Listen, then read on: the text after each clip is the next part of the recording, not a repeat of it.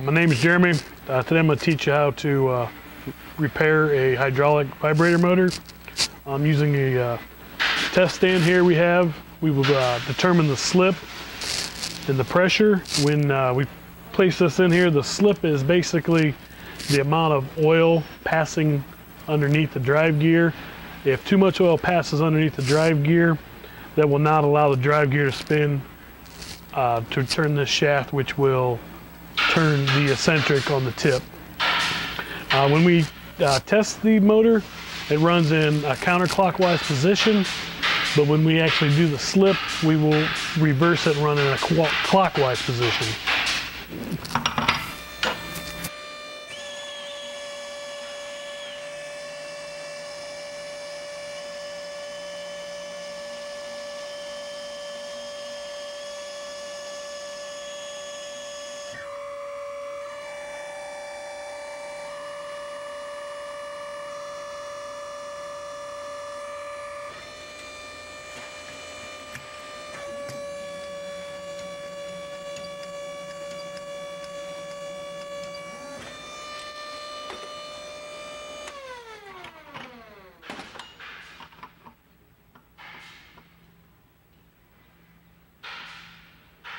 And after checking the slip here with our unit, we will go ahead and take it apart to check for any visual damage to the motor.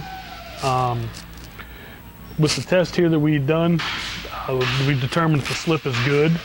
It was reading 0.2 on the slip. The range of the slip is 0 up to 0.5.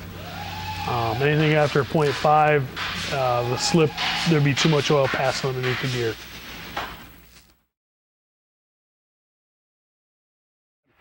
Now we are, after placing it in this jig here, we're going to take these two cap screws out and inspect the end cap for any damage.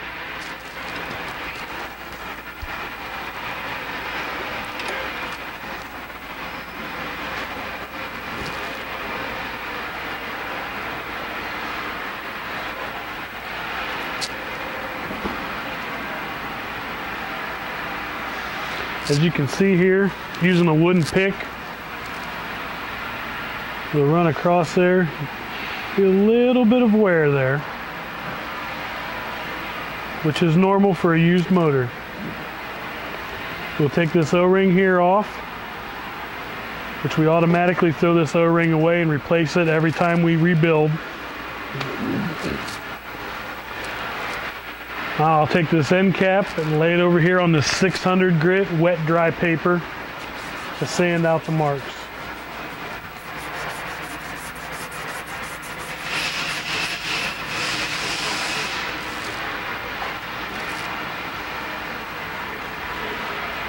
As you can see, most of the marks have come out. There are a few little scratches still in it, which that's okay.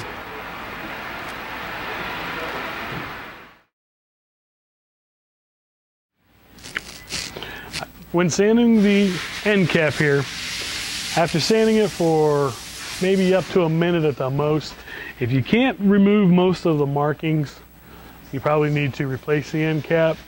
But if you can sand it down too far. Next, we will take and remove the drive gear using a very, very small screwdriver. We'll stick it down in the middle of the shaft and apply pressure to the side as we pull it out.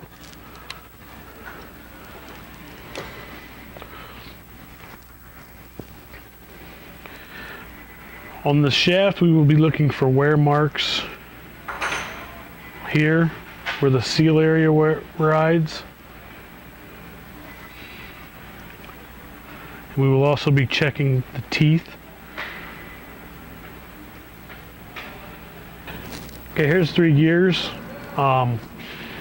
Determining whether bad ones versus good ones. As you see on this one here, it has burnt marks and wear. That gear is no good. Second gear here also, you can see this shiny ring here. That again is not a good one. The seal has worn into the finish of the gear. This gear here, there's no wear marks, no patterns of any kind, which is now a good gear. After inspecting the seal area, also you need to inspect the actual gear teeth to check for any chips or any debris of any kind that could be lodged in there that will get lodged inside your motor body.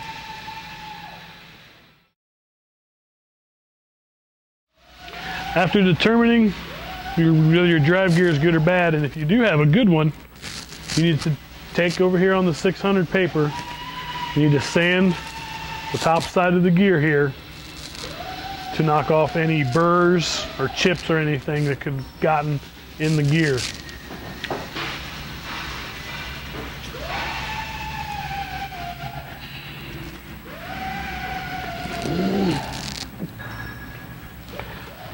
Now, we're going to remove the idler gears using a magnet.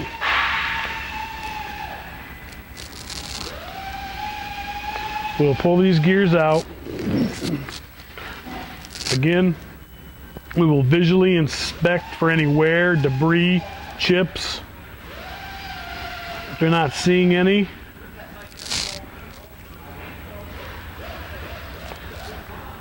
take it on the 600 paper also and smooth out each side.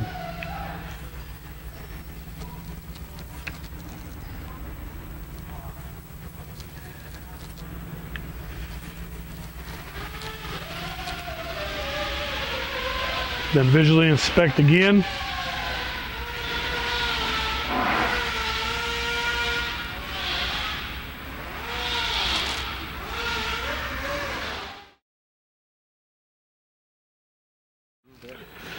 After removing the gears, using a wooden pick, not a steel pick, because you'll scratch the aluminum, we will run it across right in through this area here on both sides of the pocket to feel for a step. There is a very, very slight step here, which is normal wear for the situation. Now, this here is a bad one. As you can see, as I run my pick across there, there's a big step.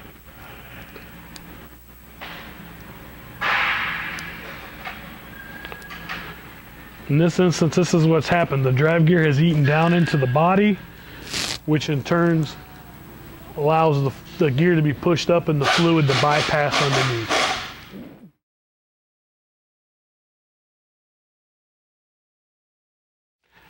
After determining the motor body is good, we'll use a pair of snap ring pliers. We will remove the snap ring from the motor housing to remove the bearing.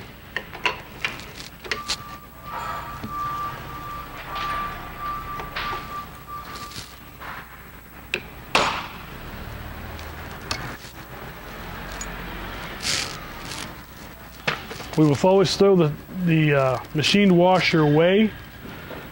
Always replace it every time you rebuild.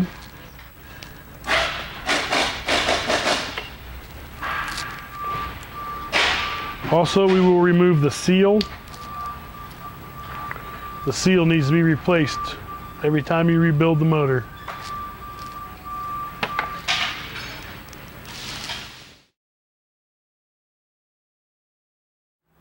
Okay, now we will determine the wear on the shaft. We will visually inspect for excessive wear or dense grooves, because if the weight slides on here and if this is rounded at all, then the motor will just spin and the weight will not spin. The shaft here looks really good. We will take the snap ring off that holds the bearing onto the shaft. We will automatically throw this away and replace it every time. We'll press the shaft out of the bearing.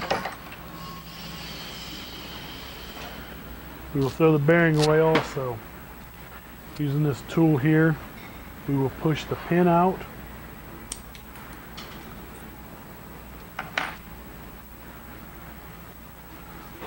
Clean it up a little bit here. Always replace this pin also every time you rebuild.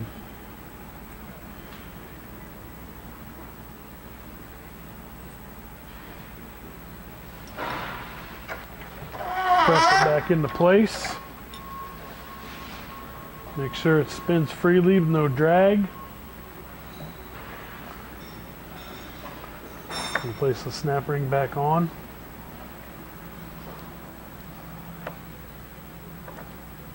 Make sure it locks down into place.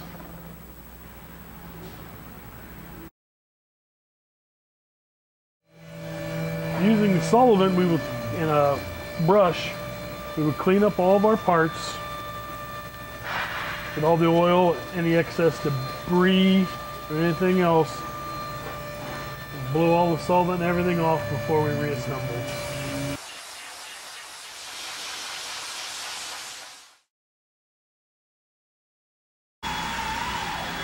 Now, after having all your parts cleaned, we will reassemble the motor.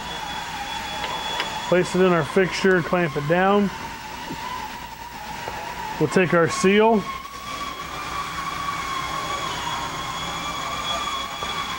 We'll cover this hole here with grease for lubrication for the drive shaft to slide through. Place a little grease here on this O-ring. We'll set it in.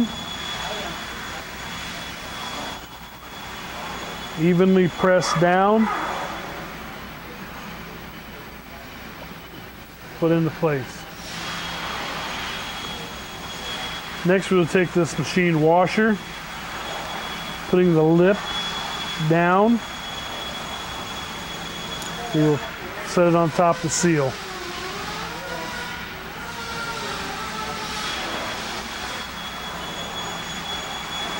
Using this pricker, we'll actually prick 3 to 4 times around the side of the housing. This will allow the bearing to stay in place as the shaft spins. Next we'll take the shaft assembly, place it on there. Using this tool with a hole, we'll gently tap it down into place.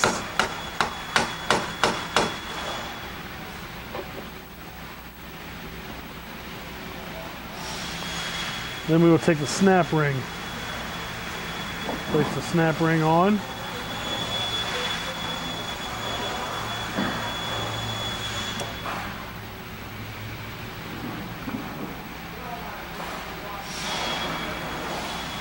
Then we'll take it, we'll flip the motor, lock it back into place. Next we'll take the drive gear,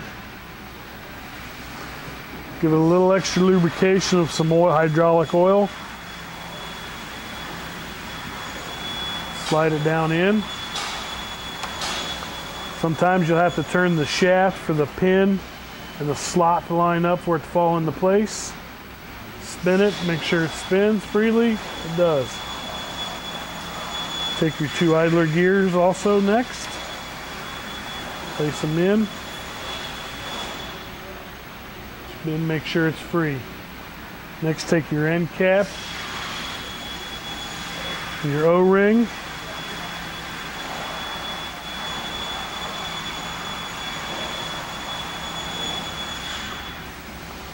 Line up your screw holes. Take your cap screws. Give them a little bit of oil because you have metal on aluminum.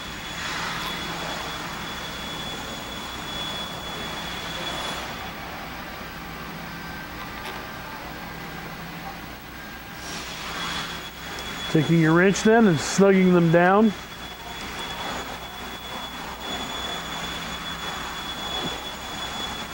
Then we'll take a torque wrench, which is inch-pounds. We'll set it at 240 inch-pounds. If you have a foot-pound wrench, it will be 20 foot-pounds.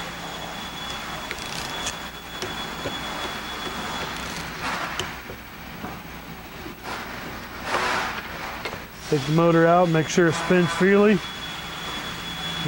That's how you repair a vibrator motor. And after you've repaired your motor and got to put it back together, you can take and put it in your slip tester again and recheck all the configurations.